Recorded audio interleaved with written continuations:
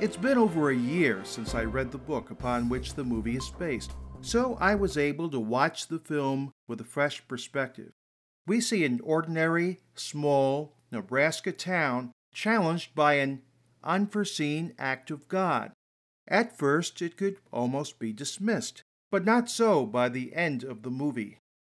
Greg Kinnear is perfect as Todd Burpo, an unassuming Wesleyan pastor who would rather be called by his first name than Reverend. He's a family man who also runs a carpet business and serves as a volunteer firefighter. Burpo is totally in love with his wife Sonia. Newcomer Connor Coram was cast as Colton. He totally captures the innocent faith of Burpo's son in the book. Everyday life was shattered when Colton's appendix burst.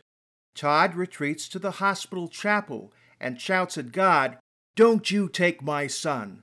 The boy recovers, and life reverts to normal. That is until Colton starts talking about angels and seeing his body from above on the operating table.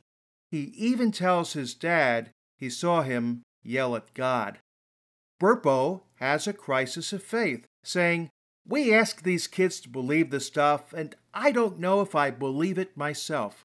Over time, he becomes more convinced of Colton's experience as the boy shares details he has no natural way of knowing. This creates friction in the marriage because Sonia is more skeptical of her son's revelations. There's also conflict at the church. It's interesting to watch God at work in the movie.